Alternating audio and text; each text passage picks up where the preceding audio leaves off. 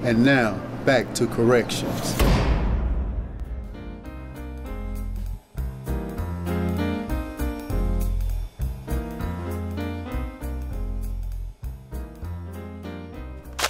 Oh, gosh. Excuse me. I'm sorry. so sorry. Oh. Hey, let me help you with that. Thanks. I'm so clumsy and disorganized. You weren't in that lecture of yours. Were you there? I was so nervous. Yes, I was. In fact, I arranged it. You look familiar. My name is Sean Patterson. It's nice to see you again, Officer Martin. Sean P. You look so different in a suit. All the credit goes to my wife. She's responsible for this makeover. Do you have a moment? I want to discuss some things with you. Sure. Let's sit over here. My feet are killing me. What can I do for you, Mr. Patterson? Other than another lecture, which is something I don't care to do again. You were a natural. I was impressed. As well as my partners, we hope to convince you to accept a position in our non-profit organization you might find interesting. A job? Are you serious? Yes, I am. I told them about the work you've done at United, the changes you pushed for, and your tenacity in making things happen. We need someone with your experience and passion. What type of organization is this? While in prison, I saw the health problems guys were dealing with, and like you, I wanted to do something. So I talked to my lawyers about an idea to start a non-profit organization that will be able to get into prisons, jails, juvenile and reform centers, even foster homes, to make sure that good health care is being given and that it continues after release so they can get medical insurance and find the right clinics and programs for their health needs. That'd be great. I'd really like to be involved in that. I thought you would, but it would have to be full-time and your salary would be lower than you're making now with fewer benefits as well. That would change once we get established. Lower salary, less benefits. I'm a single mom with a daughter to raise. This is going to take some serious thought. Do me a favor. Think with your heart as well as your brain. Okay, Mr. Patterson. I like the sound of that.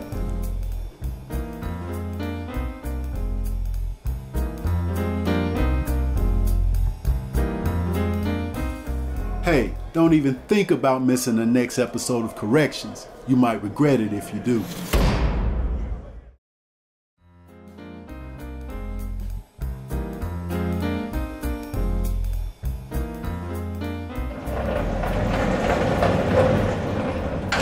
Hold up, Officer Crawford. Hello, Sergeant Hope. What can I do for you? This is Peril and Kurt, contract COs from Second Chance Correction, and they'll be working segregation with you. Men, this is Officer Crawford, and the inmate in cuffs is Mr. Henderson. Keep your eye on them, hotheads. Okay, gentlemen, come with me. Inmate, get back in the barber shop. Lockdown. 8913, they're going to stage. Break. You got next in the chill, man. I need a haircut. I'm gonna use this blade to get Jimmy Henderson when they walk by. Skillet, man, look here, don't do it. Grow up, man. Whoa, wait a minute. Give me back my blade. Stay out of my business. I'll show him how to stab somebody anyway. I don't care about seg, right up or ass whooping. Hey, my man. Hey, inmate, wait. Code Red Hallway, Area 5, barbershop. Stop. 72 medic, 7 medical letter information. Look at that head. Wow. They're not moving. Hard to imagine a person surviving that. What happened? He came out of the barbershop. As I called the code, Officer Pearl and Curtin reacted. I heard the sound of... Officer Curtin, Officer Pearl, let me see your batons. Call the warden and notify I&I Institution Investigations. Also get the camera. Has anybody called for a doctor or nurse? Look, Sarge, how they get in here with these? Yeah, good question, because we don't use metal batons here. They're illegal. And you see why. And I'm not going to write this report up. 2 dead and 1 in handcuffs. Wait. Looks like that one is alive. 72 medic, 7 medical letter information.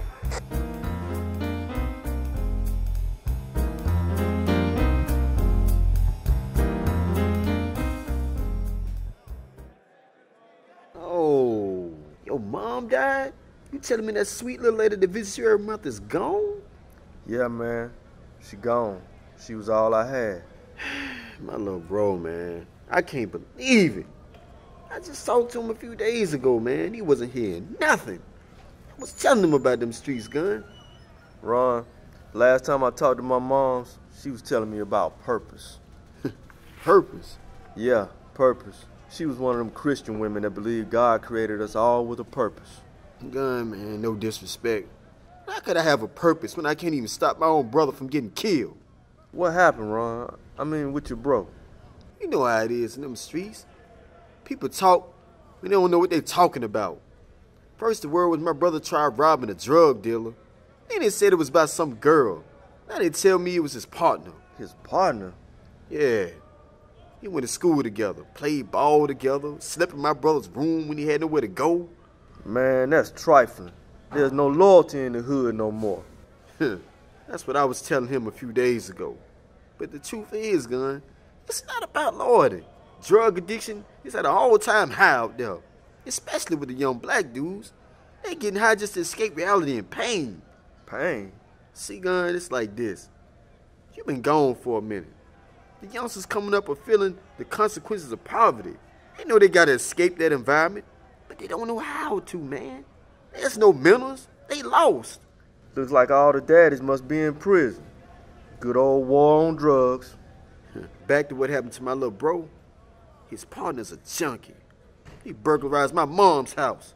My bro confronted him and he shot my brother in the chest 5 times. Man, that's jacked up. Yeah. When I catch that fool, he gone, man. I got some of my gang on it now. What the police say? The who? The what? Man, them fools don't care. They see my bro as a little thug. That's one less they gotta worry about. Dude told the police he killed my brother in self-defense. Self-defense? He shot your bro 5 times in the chest. Yeah, I know. And I'm gonna take care of it, though. If we don't get him, we'll find somebody close to. No. That's not how this is taken care of. What you mean? He took something from me, so I'm about to take something from him. What if somebody took your little sister's life for something you did? Who? Nina? She's an angel. Nina ain't never hurt nobody. My point exactly. What do I need to do, man? You see, that's what my moms used to talk to me about. She was worried about the youth, the broken homes, the drugs in the community, the violence. She was actually scared of the youth. Yo, Mom? Man, she was scared of black kids, bro? I thought she was marching with King back in the day. She was, and that's why it hurt her so bad. Those folks sacrificed for these kids to have better lives. The thing that hurt her the most was feeling what she felt about the youth. Is that why you hate us, Gun? Nah, man, I don't hate y'all. I used to fight y'all because y'all had so much pent-up frustration, and everybody else was scared to fight. I knew y'all needed to have that negative energy out, so I made it my job. I mean, a few bruises were healed, but, you know, you can't get a life back. Now I'm old. I got diabetes. I can't afford to bump some bruises like I used to. Getting scratched or cut can be life or death for me. So I need somebody younger. Not to fight the new guys, but to help get their negative energy out in a better way, you know, more constructive. Somebody respected, like you, Ron. Man, I never thought I'd say this. Gun, you all right. Yeah, thanks. Look, man, I mean that. I appreciate what you did for me. You were strong for me while I was weak. You could have taken advantage of me and my situation, but you didn't. That's it, Ron. We need each other. You remember Sean P? Talking about dude just got out, your cellmate, the one always talking politics and stuff. Yeah, that's him. What about it? He was always talking about what he want to do when he get out of here. Well, now he's out, and he's working on this organization. He want to try to make changes to help guys like us on the inside and after we get out. Good luck to him. Yeah, I feel the same way. He got me thinking about my mom and what she always said about men and purpose. I think I'm going to get with him. I'm tired of witnessing the suffering. If you get down with this, then I'm down with you. We got to do what we got to do in here. I mean, we are still in prison. I thought about that. We can work with the men in here. Let's help them get ready before they re-enter society. I'm going to get with Sean P. and see what he think about this. What you think about this, Ron? Yeah, I'm feeling that, Gun. Maybe I can honor my brother with this. And we need to keep you healthy in here, cuz there's a lot of work for us to do.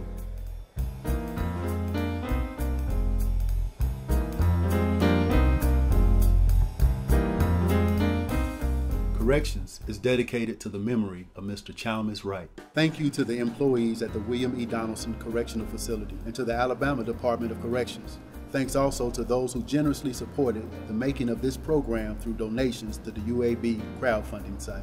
These are the actors that performed this drama in their order of appearance. Officer Brandon was played by Ronald McKeithen. Dr. Jonas, Nia Carter, and Mrs. Carter were played by Ashley Conaway. Officer Dorothy Martin was played by Connie Kohler. Johnny Gunn was played by Hassani Jennings. Jimmy Henderson was played by Christian Spanks. Ron Carter was played by Mark Giles. Charles McCracken was played by Johnny Mack Young. Mrs. Day was played by Contenna Moore. Sean Patterson was played by James Rogers. Dr. Hernandez was played by Stacy Manning. Officer Crawford was played by Curtis Henderson. The Warden was played by James Head. Officer Nichols and Sergeant Hope played by Greg Wynn. Skillet played by Demetrius Huckabee. Understudies and extras: Jeffrey Williams, Michael Thomas, Cornelius Bridges, Derek Singleton, and Calvin Ford. And I am Destry McKinney, your announcer. Corrections was written by the inmates at Donaldson Correctional Facility under the guidance of Lee Shackelford. It was performed by the inmates under the direction of Dennis McLerner. Both are at the University of Alabama at Birmingham Department of Theater. Production assistants were Caroline Dorina, Ashley Conaway, along with James Head, sound engineer. Corrections is brought to you by the UAB School of Public Health and PCI Media Impact, and executive producer Dr. Connie Kohler. Lead producers include Dr. Janet Bronstein, Dr. Elizabeth Delzell, Dr. Yoko Kawamura, and Robin Parencio. Producers include Angela Ballman, Sheila and Clarence Blair, Elizabeth Hunter, Maggie Lerner, Dr. Chuck and Katie Mann, Mona McCarty, Geraldine Powell, Dr. Arvind Singhal, and Paul Wolf. Many thanks to the generous supporters of this program.